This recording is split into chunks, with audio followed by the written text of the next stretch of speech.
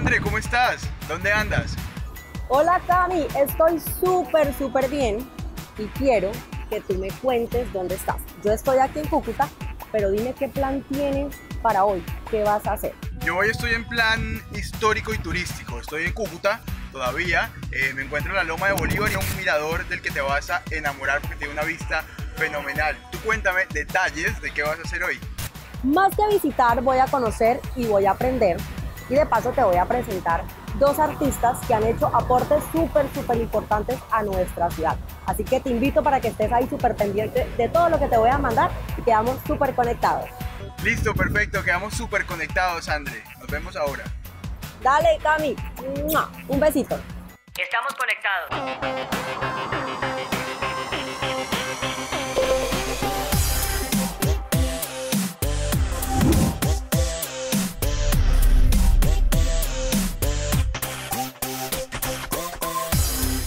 Bueno, Miguel Ángel, o como le gustaría que lo llamara, Maestro Simón Bolívar. Cuénteme, ¿desde dónde nace esta pasión por personificar al libertador de América? Bolívar llegó a mi vida por los caminos del teatro, pero también a nivel personal, el actor que me encarna, que es Miguel Ángel Rodríguez Gutiérrez, que es un licenciado en artes, su primer liceo a los 5 años se llamaba Liceo Simón Bolívar. Mi padre fue criado en estas lomas porque su infancia y juventud transcurrieron en este barrio tan emblemático que es el de la Loma de Bolívar. Mi madre es ocañera, como la gran convención de Ocaña, entonces hay muchas anécdotas que me llevan a Bolívar, pero la historia y el teatro me llevaron a este personaje que sigue siendo importante en la historia de todos los americanos.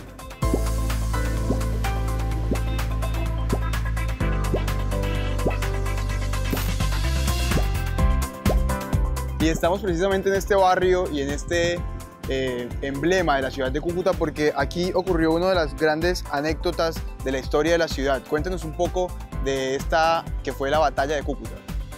Para muchos historiadores que me escuchan ahora, decir batalla sería un sacrilegio. Otros defienden la idea de batalla, pero como dicen los sabios, las grandes batallas no se miden por la cantidad de muertos, sino por el hecho estratégico. Aquí comenzó la campaña admirable que liberó luego el occidente venezolano. Aquí Bolívar sintió la idea de que era un gran general. Él venía derrotado después de que estuvo en el fuerte de Puerto Cabello, fue derrotado, fue traicionado y se replegó hacia el Magdalena y empezó a liberar pequeñas poblaciones. Pero cuando, estando en Ocaña, le hablan de que en Cúcuta había un cantón militar estratégico, porque era un paso obligado para los que iban para Santa Fe o los que iban hacia Caracas, a esa capitanía general de los españoles que era Caracas, Venezuela.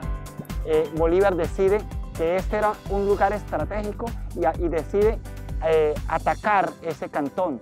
Afortunadamente era domingo de carnaval y encontró a los españoles un poquito descuidados.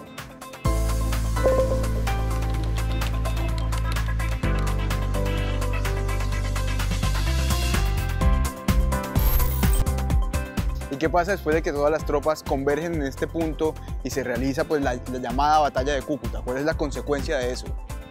Bueno, la consecuencia es que por algún tiempo esto llegó a ser parte de los patriotas, de los que iban con Bolívar. Pero luego Bolívar se va a liberar el occidente venezolano y deja encargado a un joven militar que en ese momento pues, no tenía mucho renombre, llamado Francisco de Paula Santander, quien como era oriundo de la ciudad de Cúcuta, había nacido en San Faustino de los Ríos y bautizado en Villa del Rosario. El hombre decía conocer la zona, lo deja encargado. Lógicamente los españoles al poco tiempo se rearman, se triplican en número y retoman el lugar y Santander tiene que huir hacia los llanos. Bueno, y dejando de lado todo este hecho histórico que también es muy importante, pasemos a la actualidad un poco. ¿Qué le ofrece la zona de la Loma de Bolívar a la ciudad turísticamente hablando? Bueno, esto es un gran mirador para traer la novia, el novio, para venir con la familia, de día y de noche. De noche es hermosísimo el lugar. y de noche se puede pasar un momento, de día se puede contemplar la ciudad. Allá está la iglesia del Perpetuo Socorro, está el Cristo Rey. Yo allá veo el Estadio General Santander. Exacto. Alcanzo a ver a la izquierda la zona industrial de Cúcuta. De hecho se ve Venezuela, incluso se ven todas las montañas que limitan con Venezuela, que tiene una infraestructura muy buena. Ahorita que hagamos un recorrido por el lugar la vamos a ver, y se puede incluso utilizar para hacer teatro, para hacer conciertos, para hacer desfiles. Es demasiado grande y tiene una acogida de público. Es un llamado a los creadores, a los artistas, para que se tomen este lugar y para que lo hagan propio, para que aquí generen todo el arte que la ciudad tiene, porque esta ciudad está llena de creadores, de actores, de bailarines, de pintores, de escultores. Vamos, ¿le parece si vamos y miramos toda la locación? Claro, este lugar es muy bonito y vale la pena recorrerlo.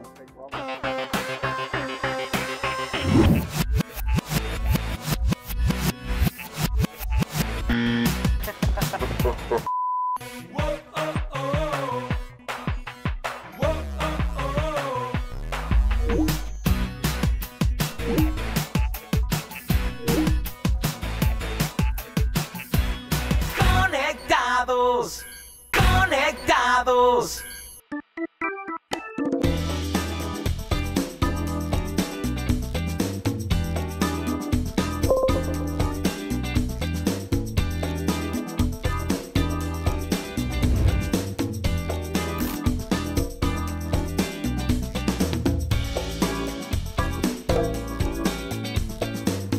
Bueno, Martín, cuéntenos dónde estamos ubicados.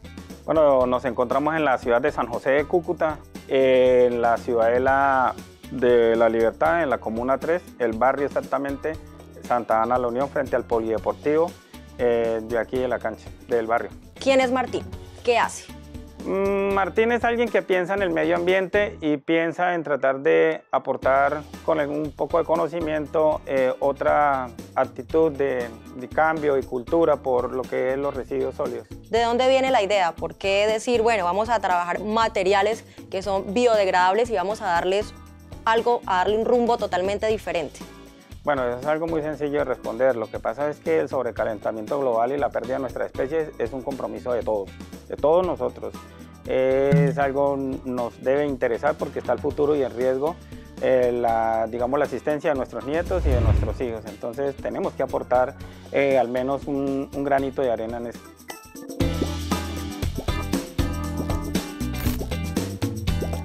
Me causa mucha curiosidad lo que estoy viendo acá. ¿Qué es? Bueno, aquí tenemos, en este momento estoy haciendo un oso. Ese oso tiene aproximadamente 113 llantas completas. Lo que es la parte lateral, la estructura está con su mismo talón y las bandas, que es lo primero que se hace, y encima viene lo que es esta parte, ¿sí? Un oso porque en este momento es el oso de anteojos, está en vía de extinción. Es un animalito que pues ya perdió su espacio y necesitamos tratar de hacerlo conocer, que la gente comience a tener un cambio de actitud acerca de ellos y tratar de que los niños conozcan esta especie y de qué manera podemos aportar, ¿sí? Tratar de protegerlos.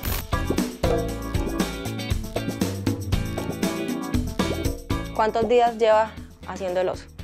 Pues bueno, yo llevo aproximadamente 26 días más o menos. Voy a completar el mes más o menos en hacerlo, pero un mes más o menos ya está listo. ¿Y qué le hace falta? Para decir ya, llévenselo y pónganlo en el lugar que tienen destinado. Sí, le hace falta lo que es la expresión del rostro, la expresión de la carita.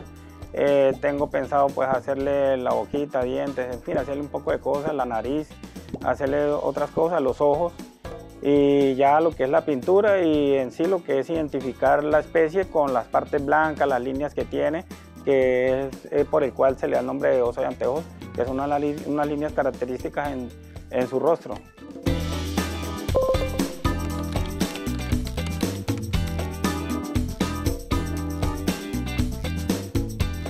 ¿Qué otros animales ha realizado? Por ahí he visto diferentes en las ciudades. ¿Qué otros ha hecho? ¿Y qué más tiene en mente? Bueno, los otros animales que se han hecho hasta el momento son el toche, que lo conocemos aquí en Cúcuta como el toche, que realmente el nombre de él es el turpial. Es una ave insignia prácticamente de lo que es la parte de aquí de Venezuela y Colombia. Allá están unas ranas dardo, están unos turpiales está la boa constrictor, que también está en llantas, el camaleón, que también existe, está por allá, unas iguanas también están por allá.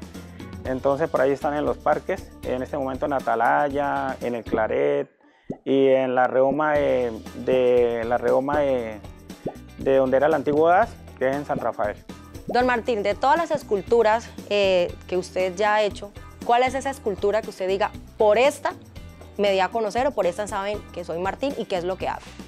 Bueno, realmente como tal son todas. Las especies amenazadas para mí son las que más me fascinan. ¿Por qué? Porque vuelvo y le digo, esto se trata de dos cosas, que es la parte de estos materiales o estos residuos sólidos que son de desecho, por un lado, y el sobrecalentamiento global. Por otro lado, que son las especies que han perdido su espacio y que están amenazadas. Entonces, pues para mí la fascinación son todas las especies amenazadas, porque esas son las que hay que dar a conocer. Lo que yo puedo hacer es tratar de mostrarlas, que la gente interactúe, que las conozca, que sepa que son dóciles, que nosotros somos los que de pronto somos un poco más agresivos, pero ellos son muy dóciles, y que comiencen ellos a tener precisamente ese sentido de pertenencia por todo lo que nos rodea, no solo por las cosas materiales, sino también por lo que es estos animalitos, la fauna en general.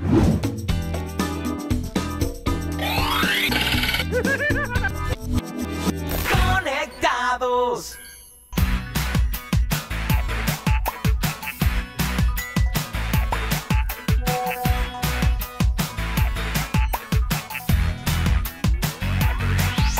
Estamos conectados.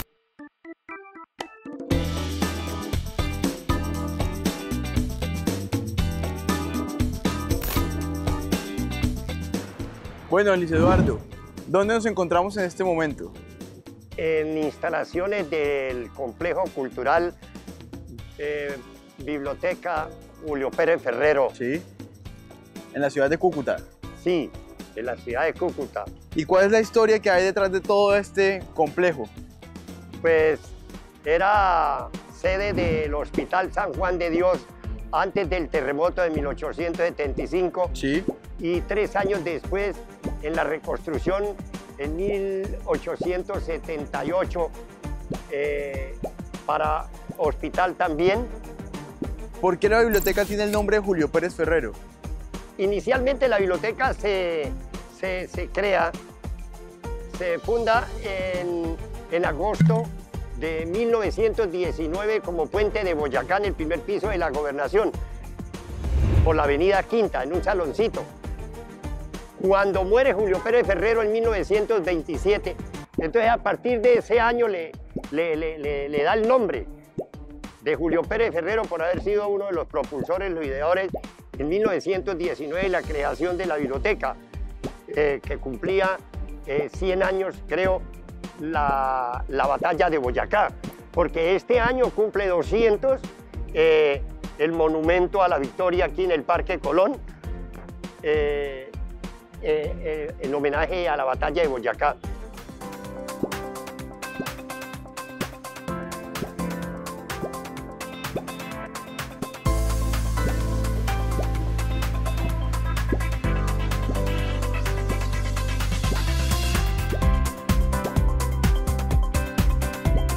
Es como una construcción, una arquitectura republicana, pero antes del terremoto era casa solariega, casas de tapia, casas de bareque, de teja, y quedaba la iglesia en toda esta esquina. Y los trazados de las calles de la ciudad eran diferentes de 1875 para atrás. Y el resto del hospital era para la parte de arriba. Después de 1876 que el ingeniero Francisco de Paula Andrade Troconis traza la nueva ciudad de calles de 100 metros. Entonces la iglesita la reconstruyen en lo que hoy es la 13, con avenida Segunda, y el resto del cuerpo del hospital es esto.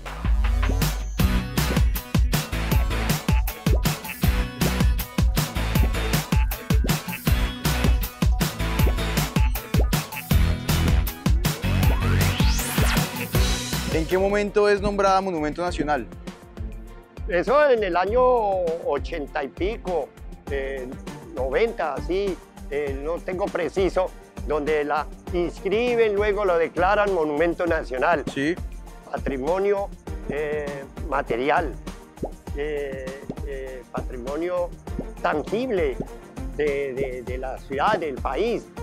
Bueno, con todo el tema de las nuevas tecnologías, ¿aún hay personas que vienen y se sientan, digamos, todo un día a leerse un libro, o ya se ha vuelto mucho más dinámico, digamos, el uso de la biblioteca como tal? O meterse en el internet, sí, en el segundo piso, en la sala general.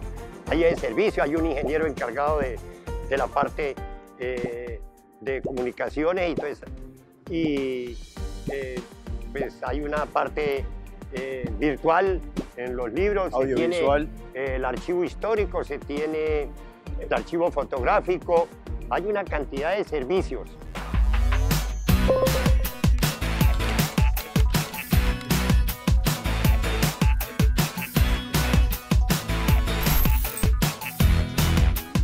El evento más importante que se realiza aquí en el año es la Feria del Libro, todos los años, y se participa en el mes de abril, mayo, en la Feria Internacional del Libro desde 1940 al 43, y del 2004 a la fecha continúa haciendo de presencia en Bogotá con la Feria Internacional del Libro.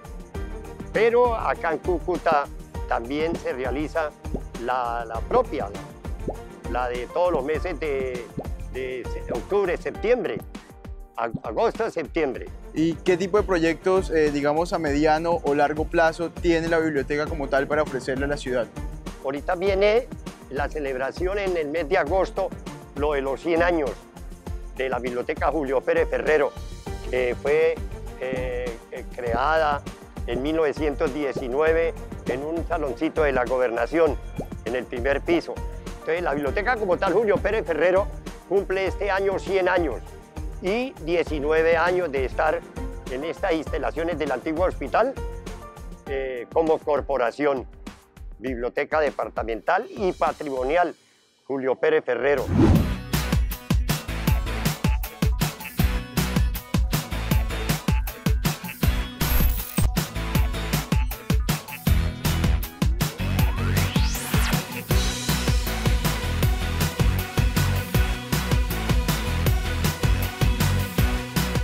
Conectados, conectados.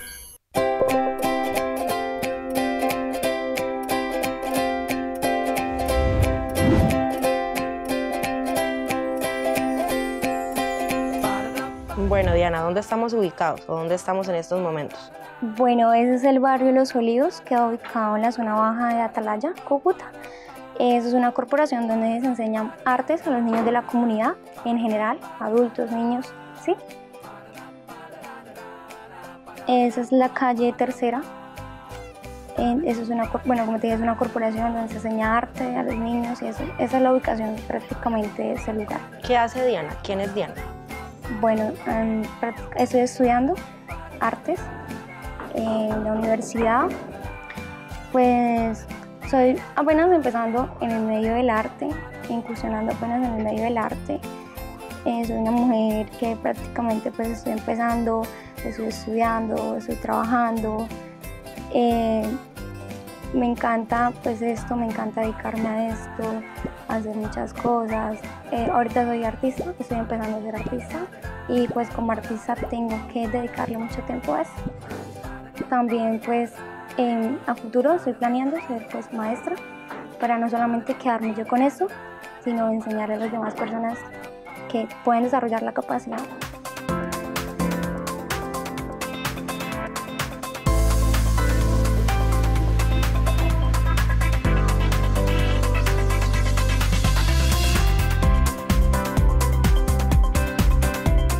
Hay algo que me llama mucho la atención, Diana, y es la escultura que tengo acá. ¿Qué significa? ¿Por qué una mujer y por qué de esta manera? Bueno, pues en esta escultura me basé prácticamente en la realidad de hoy en día, ¿sí? Hay mujeres demasiado hermosas. Como tal, las proporciones de esta escultura lo indican, ¿sí? Su pecho es bastante voluminoso, su cintura es bastante delgada, su cabello, pues hay tendencia a que el cabello corto ahorita está de moda, ¿sí?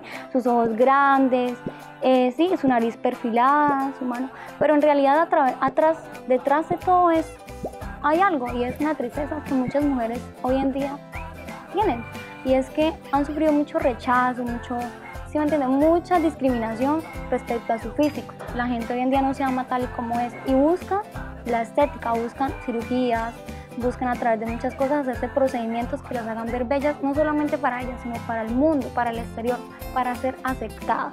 Entonces yo quise reflejar esto y esa obra como tal tiene un título y es Tristeza.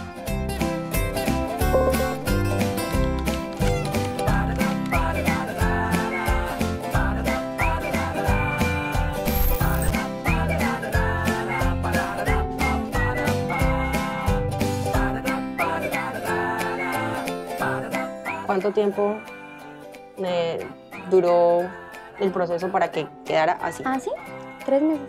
3 meses trabajando todos los días o No, dependiendo. eso tiene un tiempo, ¿sí, Moira? Por lo menos tú haces la pieza, eso dura un proceso de dureza de cuero, que es cuando tú le haces los detalles, porque así como cuando tú la haces de una vez está muy mojada, muy húmeda, entonces los detalles se te dañan. Entonces tienes que esperar, tú la guardas una semana, vuelves, la destapas, miras qué le falta y así sigues. Y para el proceso de quemado, de cocción, la tienes que dejar para que el agua de composición completamente se seque.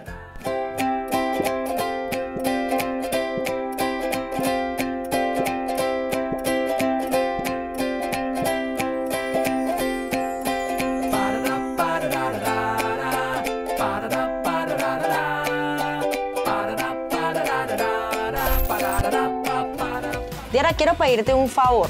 Lo que pasa es que no me puedo ir de acá sin llevarle algo a mi compañero Camilo, que me dijo, Andrea, pero tráigame algo, pero mire, ¿me la regalas? ¿Me la vendes? Pues mira, sinceramente nunca hago esto. ¿Por qué? Porque uno como... No, espérate, o sea, nunca hago esto. Como artista, cada obra es muy valiosa. ¿Por qué? Porque son piezas únicas. No hay otra igual, no hay otra. Ni menos con un molde. Pero yo voy a hacer una sección con ustedes y pues sí, te la voy a regalar. Entonces ya sabe, Camilo tiene que cuidarla muy, pero muy bien, porque aquí le llevo lo que tanto me pide. Entonces muchas gracias, Diana. Vale.